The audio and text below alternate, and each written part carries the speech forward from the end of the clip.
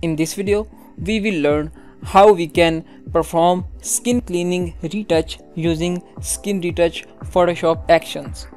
These actions are workable in Photoshop CS6 and up to Photoshop CC 2017. And you can also use 2015 and 2014. It's all depends on your choice, but the actions will be work for sure. These all actions are originally created by me, and we will learn how we can create these actions completely step by step. But in this video we will learn how we can use these actions to clean your skin. Let's have an example. You can see that this woman's skin is too much damaged, and let's see in the final stage we will get this output. You can see it looks perfect and amazing. Let me just show you the another example. This is the skin. You can see how much it is damaged, and once we will done this work, the final results will be this one. Don't forget to subscribe, and let's get started.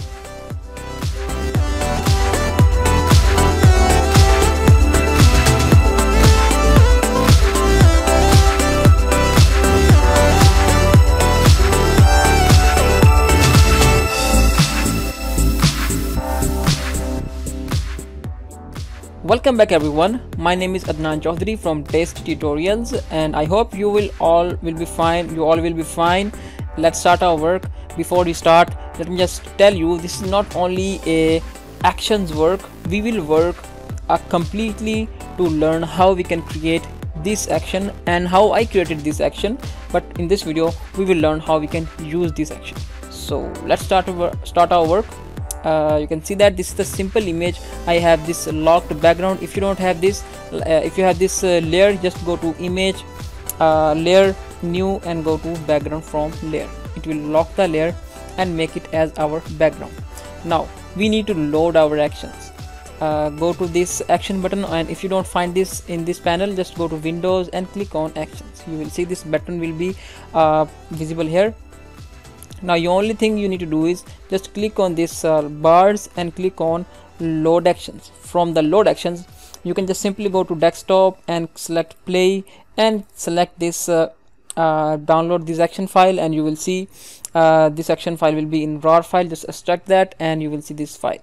Select this file and click on load. Once it's loaded into Photoshop, just open this. You will see this is fully created by me, and in the next video I will teach you how we can create this action.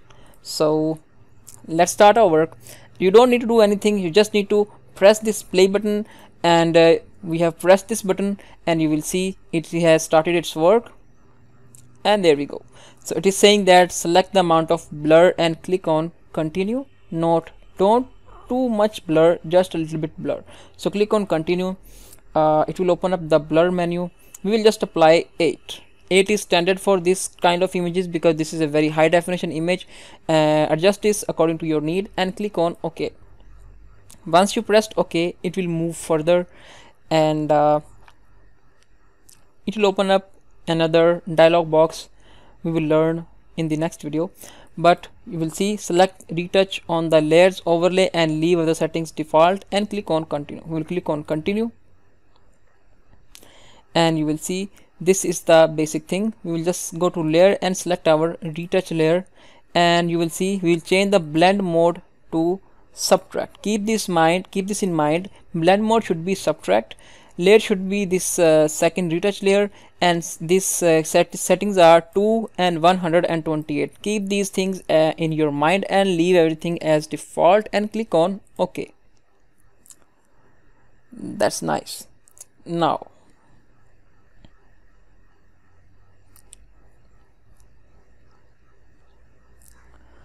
basic work is done. Now it is saying that select the lasso tool and select the skin area. Let's just click on stop and close this. Now we just need to do simple thing is we go to lasso tool and change the feather to 20 pixels. We don't want edges. Just select the area of the skin. I will do roughly selections, and that's nice. Now I'll go to filter, blur, and Gaussian blur. Now pick the amount. You will see how much skin will be affected. and I think it's nice here. It's nice about 80. Yeah, it's perfect here. So click on OK. That's nice. Now we will simply just select the other areas. Okay, so every time you will select this blur, you can change the settings, as you cannot apply this too much because it looks bad. So we will apply this where it looks much better. It looks nice. Click on OK, and every time you select the area, you will apply your custom blur.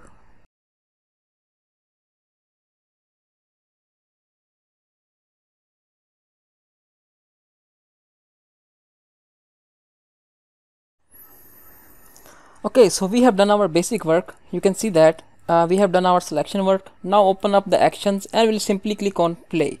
Don't touch anything or anywhere, just click on play. It will move further, and on the next dialog box it is saying that select the amount of high pass and click on continue. Leave it to 24 pixels as it is best for the detail. So click on continue. Well, basically there is a option here, you can increase or decrease that, but the 24 is best, so we'll click on OK. Now it is saying that select the amount of blur and click on continue. The tip is, the lower the blur amount, lower the detail will be visible, so keep this in mind and adjust it according to you. So click on continue, and we adjust the size. So I think 12 is nice, or you can increase it or decrease it, but I think 12 is much better. So yes, that's nice. So click on OK, and right after that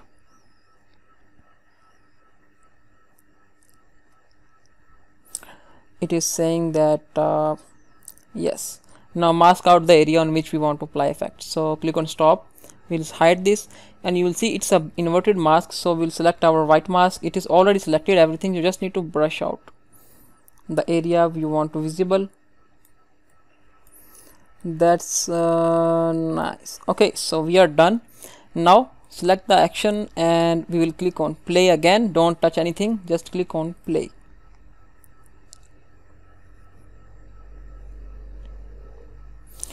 Now we need to select the amount of sharpness, so click on continue, and the smart sharpen has been opened. Now we need to adjust the settings of smart sharpen. So we would like to, I would like to increase the radius and the amount. Yes, that's nice. So click on OK, and this is done, the final stage, and it is showing the before and after preview, and that's it. You're done. Hope you enjoyed like our work, enjoy, have fun, and tasty tutorials. So stop. That's it, and this is the basic output. As you can see, you can apply this on your various images.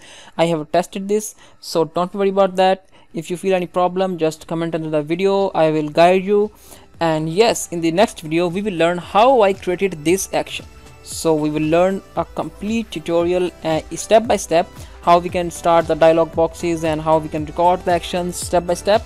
It is very easy, and I hope you will enjoy this video, and I hope you like these actions. So if you want to download these actions, link is given in the description bar. You can free download these actions. My name is Adnan Chaudhary, and we will meet in our next video. Never stop, never depend, and keep learning.